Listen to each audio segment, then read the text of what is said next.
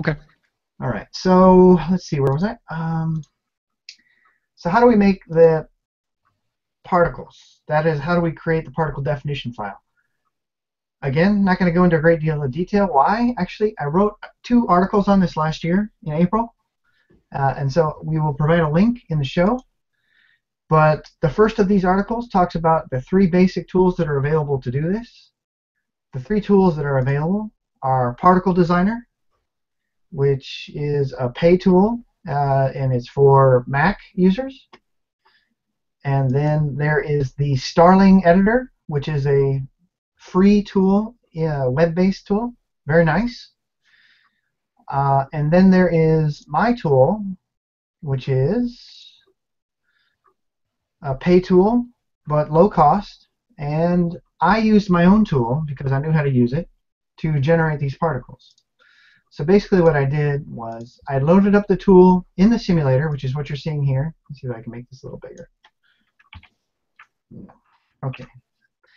Unfortunately, my screen size is not quite large enough to take this to full screen. That said, all I did was I loaded up the default particle, which is this flame, and then I went in and I changed the gravity settings to 0, and then I went over to the colors and I manipulated the colors a little bit, and I did some other things, and I'm not going to go through them all. And then what I ended up with was this particle emitter here, which I then saved by clicking the save button. And I'm just leading you through this in case you use this tool.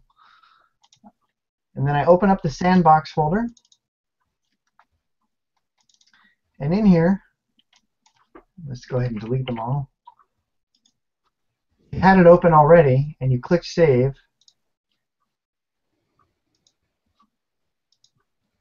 Of course, it never works when you're trying to do it. Let's just do that again. Right. Oh, send. I'm sorry. Save is saving. Send. I don't even know how to use my own tool. Send. The reason it says send here, by the way, is I designed this tool originally so you could run it on your iPad or your whatever, and then send yourself the particle definition so you could do your design work on the road. But that ended up being kind of a problem for some folks, and the reason is a lot of email clients would strip off these attachments because I attached these to your email, and so they'd get like the image or they'd get the definition file, but for whatever reason they wouldn't get both. So now I just encourage people to run it in the simulator, click send, it will generate a particle definition and save it in the temporary folder of the sandbox. So send, you get the image file, and you get the definition file. And it gives us some random number, so every time I click send, you get a new one. And these two go with each other. So 34019, they go together. Then I literally took these, went over, and I created a folder called Particles in the standalone, and I dropped them in there. And as you can see, I experimented with a couple of different ones here. And then I loaded them up with a loader, and I was done. So it was really quick. All right, so that's basically it as far as making it look prettier. But our goal this week is to close it out and to put it in a framework. So let's go ahead and do that. So as you recall, we've got the Hangouts. I can make that zigzag boom clone. And actually, when you download this, you usually get a zip file. So the root folder will be zigzag boom clone, and under here is app. And the one that we're going to be doing today is we'll start off with the empty frame, and then I'll put the content in it. So in the empty frame, see if I've got this running here. What I decided to do was some time ago we did a series on the Composer library, framework library, and some other details about it. And in that discussion, I provided a ready-made framework with splash screen, menu, options, etc. for people to populate. So I just copied that code and pasted it into this folder. And the only thing I did was I added the SSK library, which goes along for the ride with most of my projects. And then I decided, what do I need? So for this game, if we look at the original game, let me bring up the document here. If we look at the original game, I believe they had a splash screen, and then they went right to the main menu. And then the menu had basically the option to click the play button, and it would start playing. These arrows here were to change the color of your player. We're not doing that. They had the ability to unlock more colors for your player. We're not doing that. Achievements and some special feature. I can't recall what this was. Some kind of social feature. Then they had an info option where you can get details about who made the game, etc. And this little wheel down here was the options. So I said, what's the bare minimum things I need? A splash screen, a menu, and the options. That's all I want to address. So I took the splash screen, modified the one from the Composer demo. I changed the wording, and I made a few changes to give it a nicer look. As far as the color of the text, it's not that great. It doesn't look like theirs, but I'm not trying to achieve that. Just something similar. A blue background. It's got a 2-second timer, so when it loads, 2 seconds later, it fades over.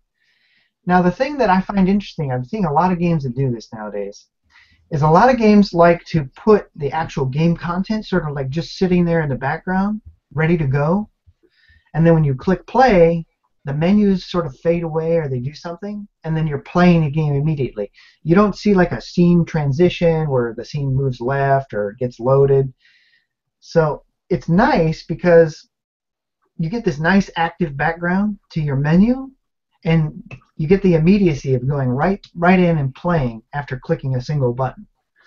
So with that in mind, what I did was I made a very simple menu that just has a play button, an options button, and it does nothing else. It doesn't draw a background or anything, because when I put our game in here, the game is going to fill in this content, and these buttons will float over the top of it.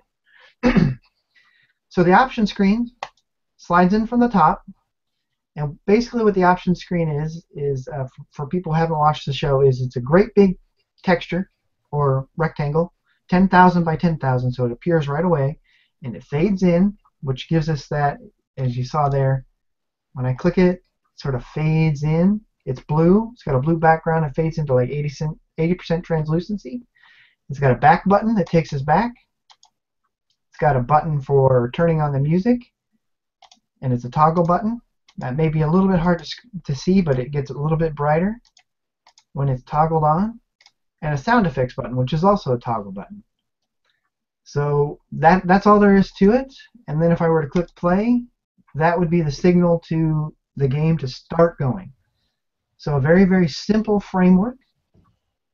So let's go ahead and take that and start hooking it up with our game. And let me just go ahead and load the game itself so you can see how it actually operates. So there's our splash screen. It looks just like the previous one. So as I said, basically what we've got here is the menu has drawn these two buttons, and then it loaded up, it did everything else just like our old frameless version did. It initialized the game, it did everything except for start the game. So what does that look like? Whoops, just closed the wrong one. I'm closing Windows willy-nilly here, sorry. Alright, let's get this out of here. Alright, so main Lua, holy moly, sorry. Oh, can you read that? Okay, let's make that a little smaller. Main Lua is completely different from the standalone version because this is for the framework. So what it does is it sets up a system font or game font, it loads Composer, loads SSK, loads these button classes that the framework comes with, sets some debug features. I've turned them off. I left all this stuff in here from the previous one, so people who want to experiment with that, that's good, they can do it. The only difference here is I turned on gravity because our game uses gravity, so I set that up right away in main Lua, just like we did previously in the standalone version. And then I loaded the splash screen. So if we take a look at the splash screen, There's nothing exciting. This is not a very special scene. This is pretty much the same as the original frame. The only thing I did was I set up, instead of using a embossed text, I tried that initially to give it a nice highlight and a color for the top and bottom edge, but I just didn't like it. So what I did was my own cheapo emboss.